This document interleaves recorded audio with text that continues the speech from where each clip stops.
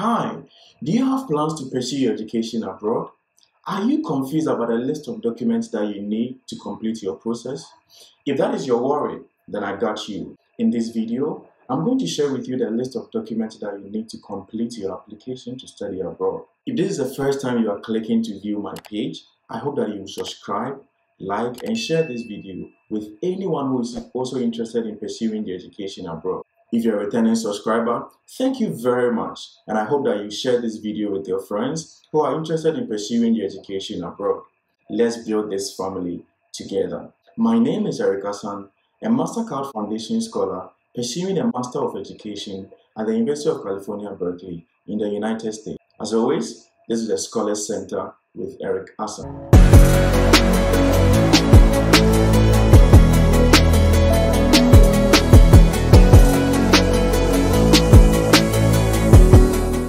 I know this application process can be very complex, complicating, frustrating, and somewhat very worrisome.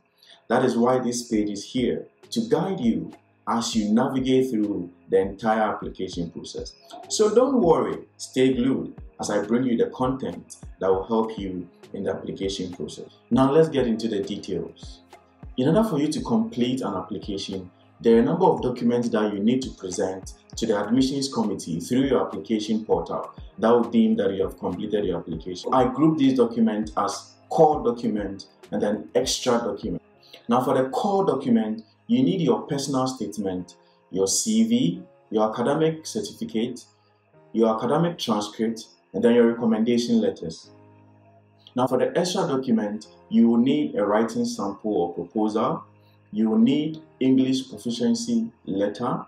You will need test scores in terms of GRE, LSAT, GMAT, and then a host of other documents that you will see in your admissions checklist. Now the documents that you need to complete your applications are: 1. Your personal statement. What is a personal statement? A personal statement is a brief description about yourself that talks about your objectives, your background, your abilities, your interventions that you have done in terms of volunteer activities that has prepared you to take up the course that you want to do in the university. So you need to write an essay, and I always suggest that you write 500 to 700 words, usually for master's program, and then you can go beyond 700 for PhD program. You don't have to write or use huge vocabularies, just keep it short and straightforward.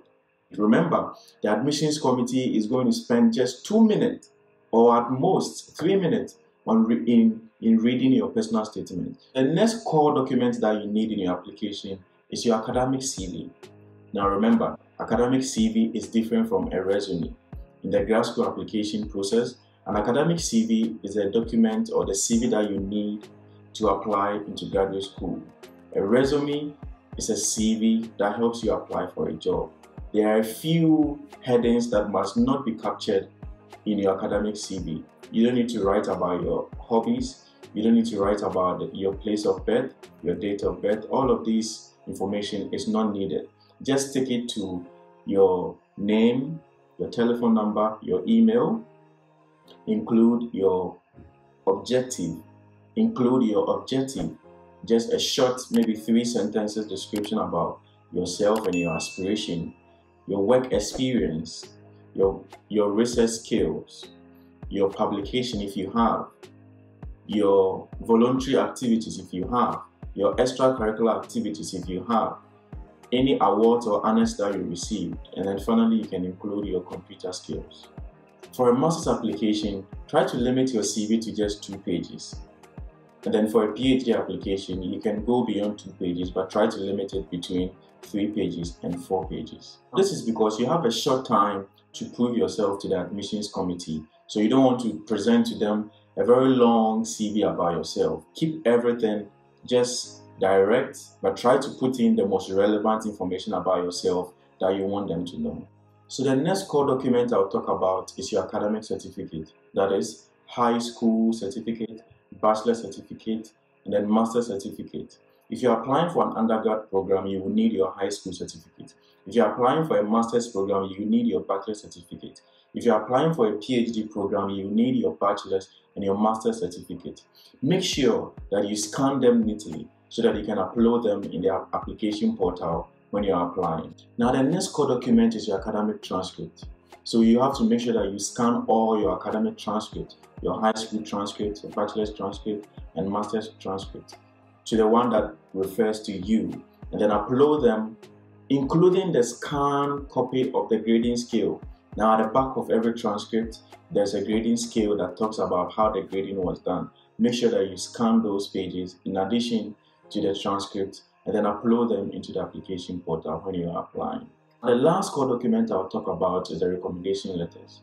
This is one of the most important documents in the entire application process.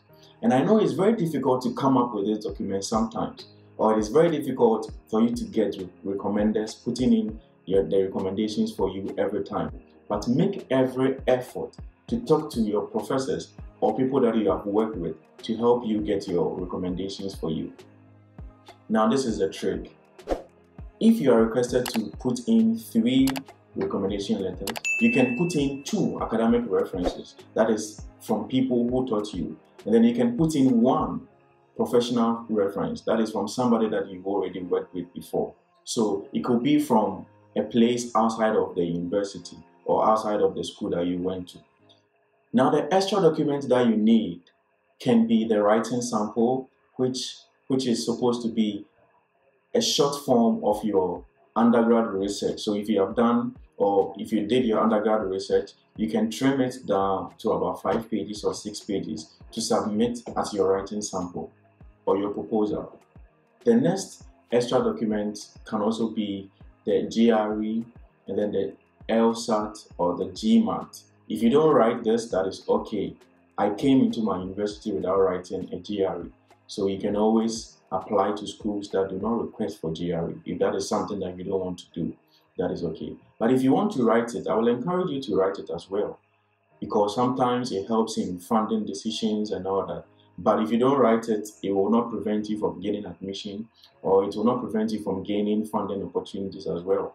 But like I said earlier, I didn't have to write that, but I still got into the university and I was able to get through to get the funding. Now, the next extra document that I will say is the English proficiency test or letter for some countries. Now, I put this here because depending on who is watching this video, it might be a core document or an extra document. For people, for me, I come from Ghana. So sometimes I need to upload English proficiency exams, and most of the time there's no need for me to also upload. But for people who are also from non-English speaking countries, they have to prove that they did their undergrad in English, or they did their primary education or elementary through to high school in English as well. Or at most, they have to present test scores in terms of IELTS and then TOEFL scores. So this is also another important document, but it's restricted to a certain range of people, depending on where you are coming from. So just to recap, the documents that you need to complete your application process are your personal statement, your academic CV, your certificate, your transcript, and then your recommendation letters. The extra document could be any document at all. It could be writing sample or proposal, test scores in terms of English test scores, or GRE or GMAT or LSAT, or any other document at all that the school can request for. I think that if you have this document, it will prepare you to complete any application at all. If this is the type of content you are interested in, I will entreat you to click on the notification button so that anytime I upload a video, you will be the first person to be notified. I also entreat you to share this with your friends. This will go a long way to help somebody. I hope to catch you next time. As always, this has been the Scholars Center with Eric Assan.